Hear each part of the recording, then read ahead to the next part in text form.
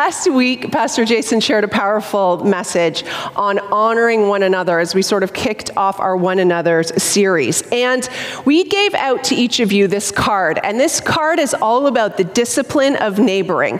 It's steps every week that you can take to practice the discipline of neighboring, the discipline of how to love one another well. And so last week, our challenge was to honor someone in our family of origin. How did you do? Did you do it? Some of you are like, yes. Some of you are like, no. Listen, if you didn't do it, that's okay. You can do it this week. There's no timeline on this. If you did not get this card last week, make sure you get one. Put it on your fridge. Put it in your Bible. Check off. But be intentional about practicing the discipline of neighboring. I chose to honor my dad last week, and I chose to honor him because, as many of you know, my mom had a stroke at the end of May, and so my dad has been absolutely amazing, coming alongside her, caring for her so well. She's doing very well. She is in recovery. There's a long road ahead for sure, but we thank you so much for those of you who have known and those of you who have prayed for us, and especially those in Heartstrong who have come alongside my mom. We so appreciate all of those prayers. Well, this week, we're going to be talking about not judging one another from Romans 14:13. And our anchor scripture is this: "Therefore, let us stop passing judgment on one another. Instead, make up your mind not to put any stumbling block or obstacle in your brother's way." And so, I want to ask you to do something on the onset of this message, but it's going to be really hard. We know that the scriptures say that the road to life, Jesus said this, the road to life is narrow and hard, but it is a road that leads to life. So I'm going to ask you to do something that's going to be hard today in light of this message. I'm going to ask you to focus on yourself. I'm going to ask you not to think about all the people who need to hear this message about stopping to judge. I want you to stop thinking about all the people that you want to tell you need to stop judging me. And I want you to really focus on what Jesus is asking us to do and how he's asking us to live. But it's going to take a lot of discipline. Your mind is going to go to so many things that you want to complain about, that you want to judge, that you want to be right about. But I'm going to ask you just for this next 30 minutes to discipline yourself, because I believe the Holy Spirit has something powerful for each and every one of us about how we are called to live. But we're going to have to pray if we're going to do this, because we can't do it in our own strength. So Holy Spirit, we ask you to come. We ask you to help us to focus on what you need us to understand about what your word says. We thank you that you promise that even though it's going to be hard, that the hard road is the road that leads to life. And we want to receive a fresh infilling of life today. So Jesus, we ask you to help us. Holy Spirit, we ask you to help us. Have your way. We trust you. We give you our hearts, and we trust you to have your way in our lives today. In Jesus' name. And everybody said? Amen. Okay, all right, let's do this. So in the earliest manuscripts of the New Testament, they were mostly written in Greek. This term, allion, I don't know if I'm pronouncing that right, but allion, it appears about 100 times in 94 verses, broken down into about 59 different sets of instructions. So allion is most often translated into English as one another, reciprocity, mutuality, each other, yourselves, or one to another. And so in the majority of cases, it appears in the form of a command, an expectation, an exhortation, or implication for how God's people are to and not to engage, behave, treat, relate to, respond to, and exist with one another. So the one another's are the how-tos of Scripture. In the book of John, Jesus gave us a new commandment, that we were to love one another as he loves us. He told us what we were to do, and he showed us an example of how to do it. And these 59 different instructions are the how-tos to fulfill this new commandment. Now, of these 59 different one another's that we see in the scripture, there are only 7 that are what not to do.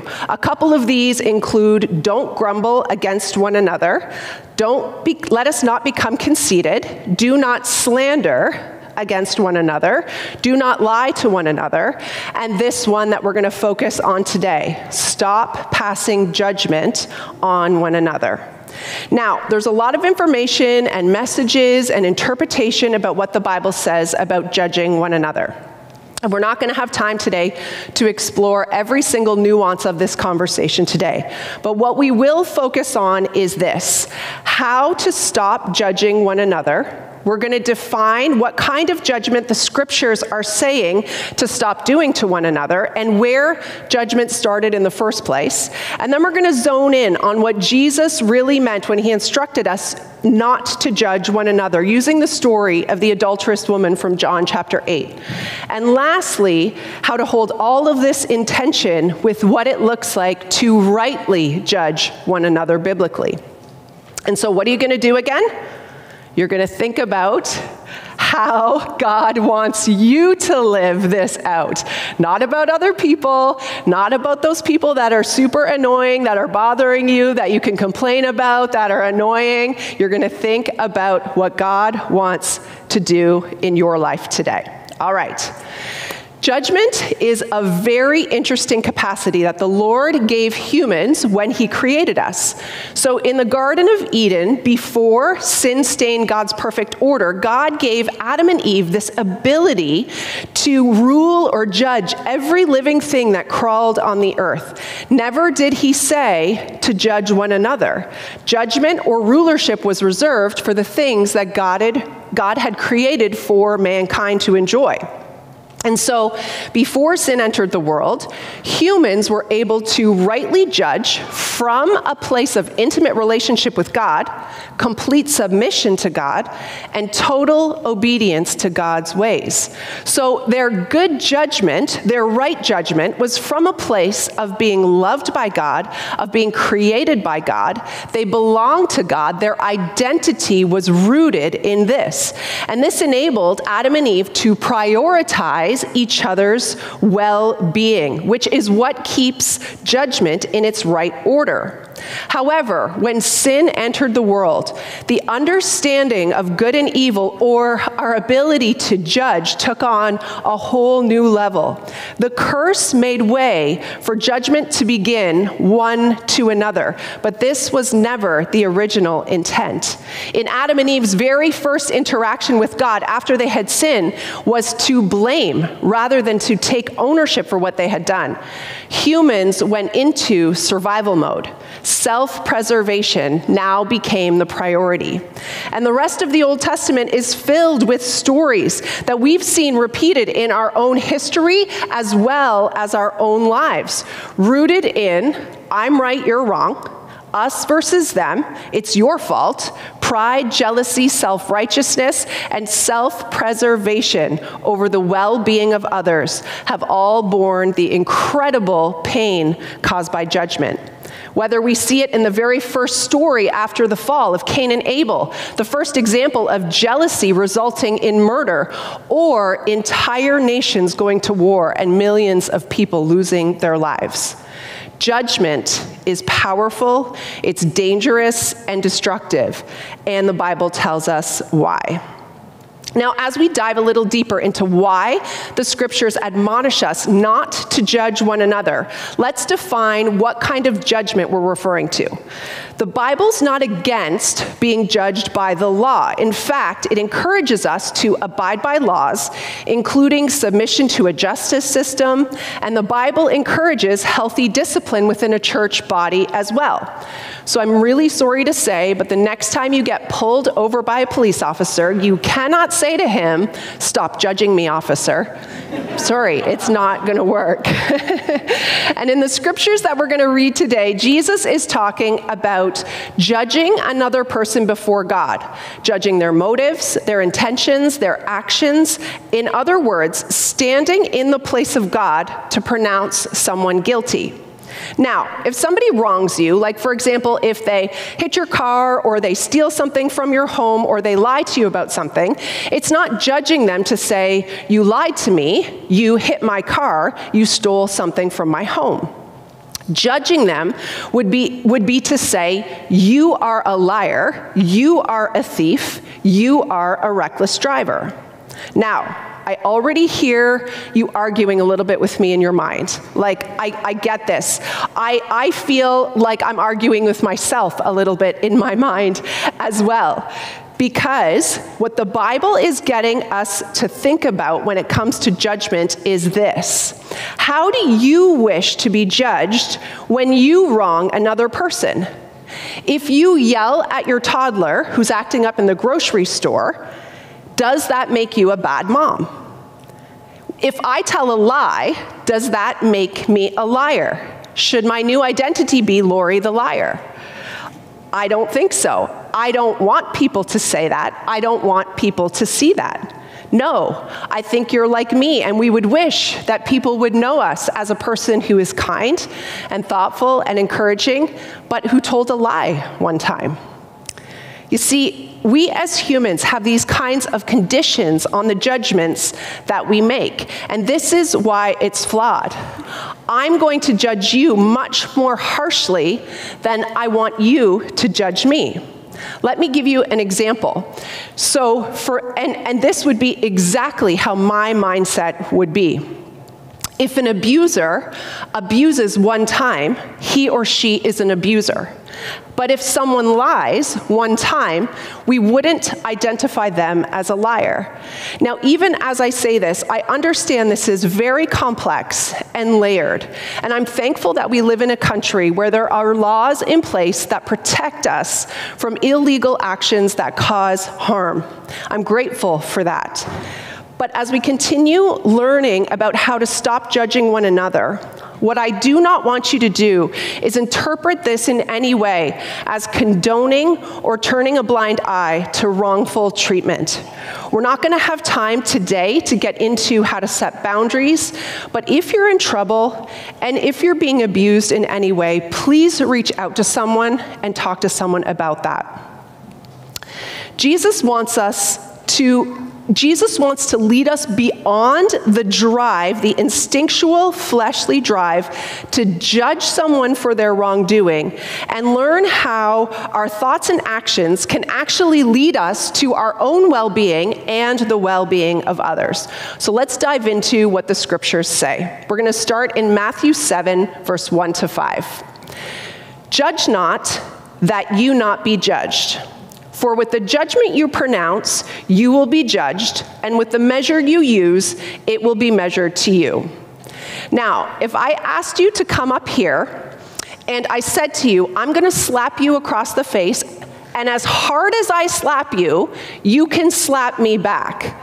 What I probably would do in that situation instead would be to give you a hug and hope that you would hug me back. This is not complicated. This is pretty clear. If you're going to judge someone else, you'll be judged by the same measure that you judge. So if you're going to judge, then judge with your eyes wide open. Verse 3 says, why do you see the speck that's in your brother's eye, but do not notice the log that is in your own eye? Or how can you say to your brother, let me take the speck out of your eye, when there's a log in your own eye? You hypocrite, first take the log out of your own eye, and then you'll see clearly to take the speck out of your brother's eye. So what does Jesus mean using this analogy? Jesus is teaching us to see the gravity of our own sin as a log and the gravity of someone else's sin as a speck. Now, sometimes I make Jason come with me into the forest to cut down like tree branches or pampas grass or evergreens because I want to do some decor in my house, or I want to. It's actually funny that I said I make him come, because I actually do, because he would never go do that himself. So I'm like, come help me. So he does, and he'll do it. I'm so thankful. Thank you, Jason, if you're watching. I appreciate it when you come with me to cut down trees in the forest. Anyways, so we go there. One time we were cutting down some birch from this dead, a dead birch tree had fallen. We were cutting some branches off that I wanted to use in some Christmas decor. And a speck came off of, he was using a chainsaw, and a speck came off and went right into my eye.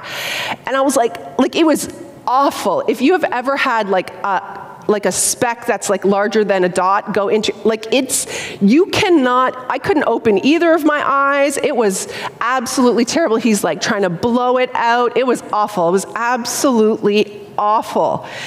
It doesn't matter if you have a log or a speck in your eye. Both are going to impair your vision. However, the weight of our own sin before God should be that of the weight of a log compared to the weight of a speck. And I like to call this radical ownership. And I want you to say radical ownership.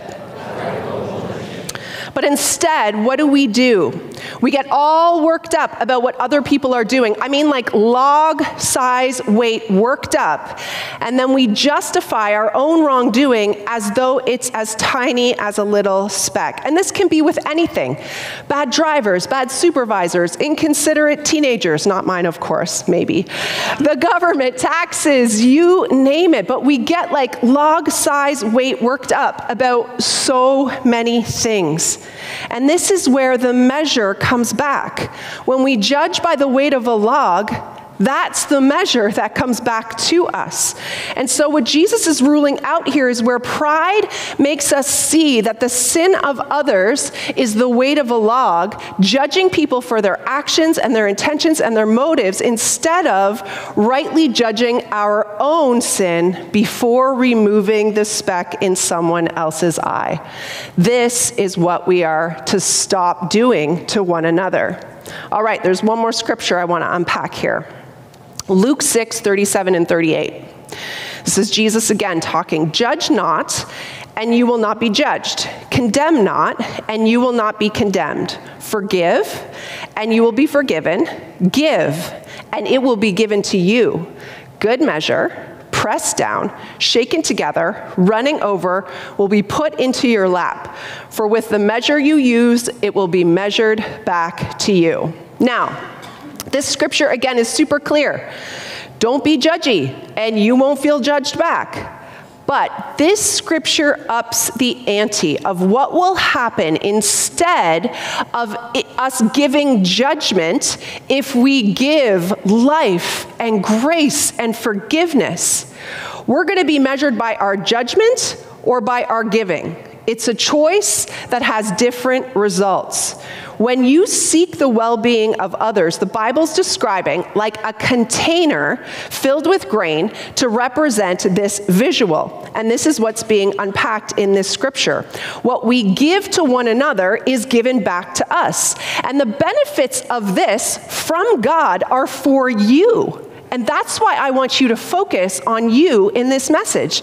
The benefits of living this way are for you. And so the result is when you give, it will be given by God, not by the other person. That's really important to mention because sometimes we give expecting something in return. And sometimes we get really upset when we give and we give and we give and we don't get anything back in return. No, the scripture is very clear. It will be given to you by God. And it says in good measure, which means generously, in abundance, pressed down, filling all of the space of the container, shaken so that the grain will settle and more can be placed into the container, running over. It actually describes a heap over top of the container. If you can imagine your life as a container and God pouring so much that it's actually spilling out. And the scriptures actually say one uses their shirt as another container to hold all the blessings that God wants to pour out onto you. For the measure you use, it will be measured back to you. In other words, God richly blesses those that give abundantly. According to this, we would be absolutely crazy not to follow this. But what's most difficult is that we're often so blinded by our own sinful motives or those logs that are sticking out of our eyes. Because the truth is that when I judge you, I'm being wise and righteous, right? And when you judge me, you're being fleshly and hurtful. Isn't that how we feel? We feel justified to judge one another, but actually what we're doing is we're hitting each other over the head with a log when we judge them. And then we take offense almost 100% of the time when we're being judged. Probably because it actually feels like we're being hit over the head with a big log. No wonder we have such a hard time getting along with each other. We've got to stop hitting each other over the head with logs. Now, leading experts in relationships teach that if you need to confront something about something that's going on in your life, someone that's hurting you or harming you, that it's more effective to use I statements. You see, judgment is one of the greatest barriers to relationship and to intimacy and to truly being known. And so what's effective about using I statements in relationships is I statements don't assume judgment on what happened. I statements take responsibility for how said action made you feel. They de-escalate the conversation and help reduce a defensive response. Now, everybody hates being judged or criticized for their driving. Just, can I see your hand? Like, how do you feel when you're driving and someone in the passenger seat is just making comments about, yeah, no, everybody hates this. And yet we all do it. We all do this. And like, I don't like when Jason judges my driving, and he does. He judges my driving sometimes. And so I choose to let him drive more because I really don't like hearing about how he thinks I should be driving. And listen, I can take full ownership that yes, sometimes when I'm driving, I can get a little distracted. I like my music really loud. Sometimes when I'm turning, I can like sideswipe the curb, maybe a lot. You know, the back one? But listen, I drive a Jeep, so I just call that off-roading. My Jeep's made for that. But listen, I've got my own judgments about his driving too. And I thought about this, and I thought maybe I could use some I statements to talk about his driving with him. So we'll give it a try here. So it could go something like this. I feel anxious when you drive so close to other cars. I don't know, maybe. I feel confused when you take the long way to get somewhere. Maybe. I don't know. What do you think? No? Maybe not? Okay. But seriously, like, this is an example of what I mean and how I statements can be really effective. So here is just a real feeling about how I feel sometimes about my kids. I might want to say to them, why do you leave the house without telling me where you're going? You're so irresponsible. You're only thinking about yourself. And that might be true, but it is very judgmental and probably not going to be well received. So an I statement might be, and a more effective way to say, I worry when you leave the house and I don't know where you are. I love you and I want to know that you are safe. So there you go. There's an example of how I statements can be more effective in our communication, because most of us live afraid to be judged. It keeps people from coming to church. It keeps people from joining a team, a club, a group, a class, Bible school, trying something new, learning a new skill. We don't want to be judged, and yet it's something we have no control over. We actually can't control whether someone is going to judge us or not. We've got no power in that space, so we avoid anything where we fear we might experience judgment. And although this message is focused on today how to stop judging one another, it is important for us to be able to take ownership of how much we're allowing the judgment of others to take up space and energy inside of our lives. Because if you're not doing things like good things, like things you should be doing because you're afraid of judgment, you need to get to the bottom of that, because you're letting other people's judgments take up way too much space and energy in your head. Let them talk, let them judge. It honestly says more about them anyways. So get back to church, get back to the gym, change that job, follow that dream. Don't let the fear of judgment stop you from doing the things that you need to do that are good for you and good for your well-being. All right. We're going to get back to how we actually stop judging one another in a story of Jesus, of what he did from John chapter 8, verses 3 to 11. And if you have your Bibles, you can open it up there. Otherwise, you can just listen as I read this story. The scribes and the Pharisees brought a woman who'd been caught in adultery, placing her in the midst. They said to him, "Teacher, this woman has been caught in the act of adultery. Now in the law, Moses commanded us to stone such a woman. What do you say?" And this they said to test him, so that they might have some charge to bring against him. Now, one could argue in this story that the scribes and the Pharisees were rightly judging this woman. She was caught in the very act of adultery. She did it. She was guilty. And one could argue that they were addressing something that needed to be addressed. She broke the law, and so she needed to pay for what she had done. There was a consequence for that in this time. But Jesus, who's perfectly righteous and full of immeasurable grace, rightly judges the situation. Let's see what he does. It says, Jesus bent down and wrote with his finger on the ground. And as they continued to ask him, he stood up and he said to them, "Let him who is without sin among you be the first to throw a stone at her."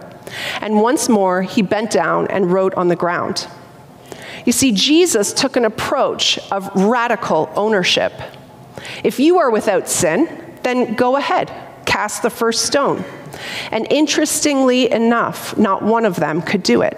And these were supposed to be the holiest of holy men of the day. And even they were not without sin.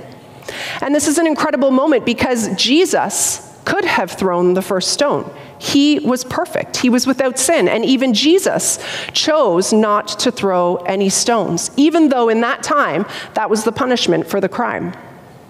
Now, when I think about this story, my blood begins to boil because I think about this woman who's being publicly shamed and threatened to be stoned. And where was the man that she was caught in the very act of adultery with?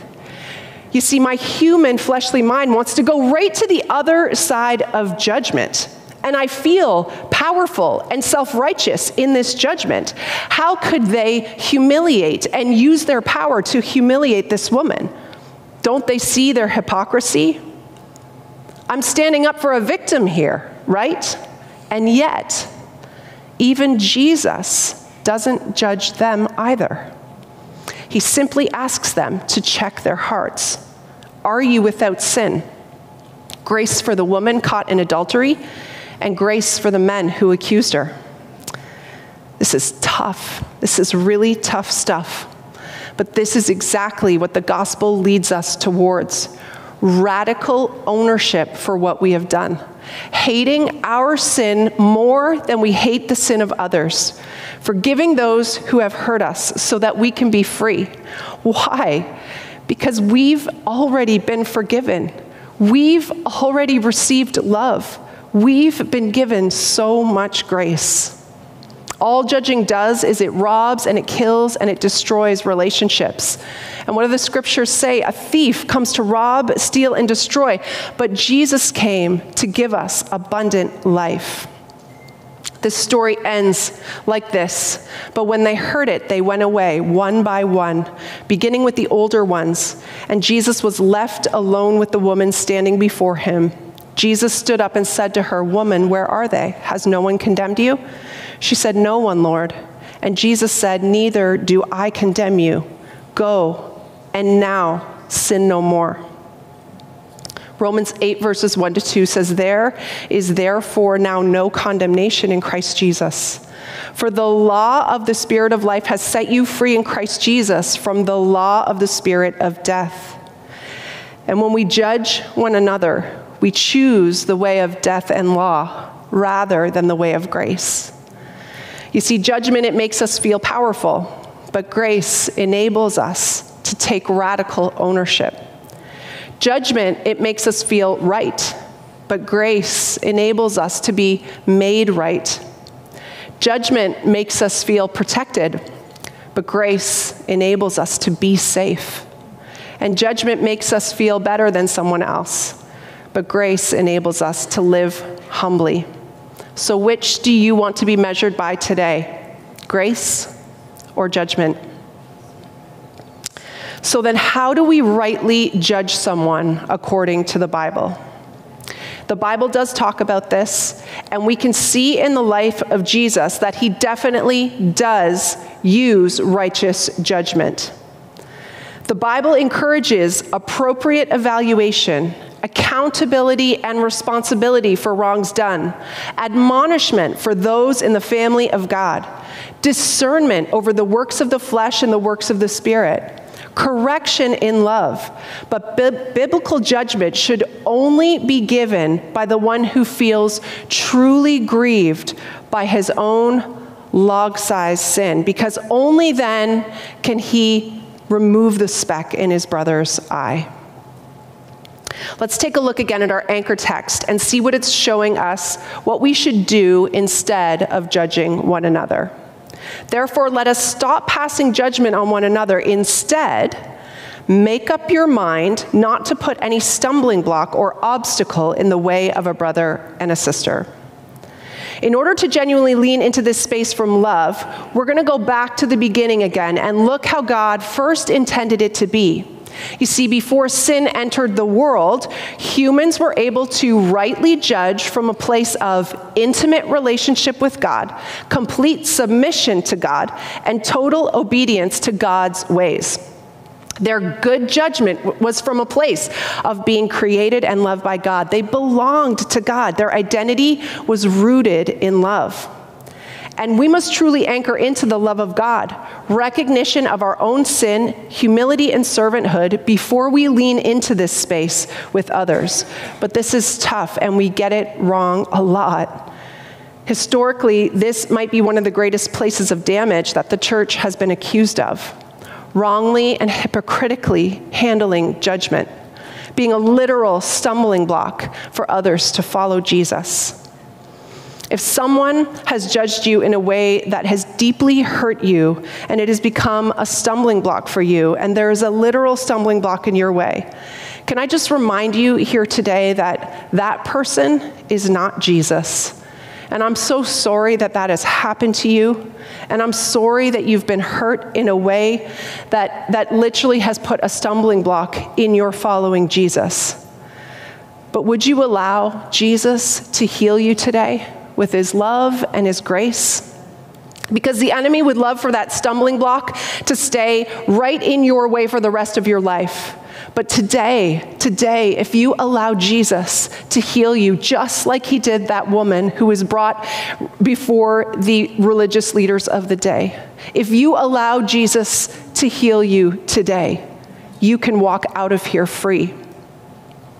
There was a time when I needed to speak to a leader about something that was going on in their life, and they had told me in an earlier conversation that, they had a hard time receiving feedback, but for some reason I put this out of my mind and I still kind of leaned in with some pretty direct feedback, and it caused a huge stumbling block for this person.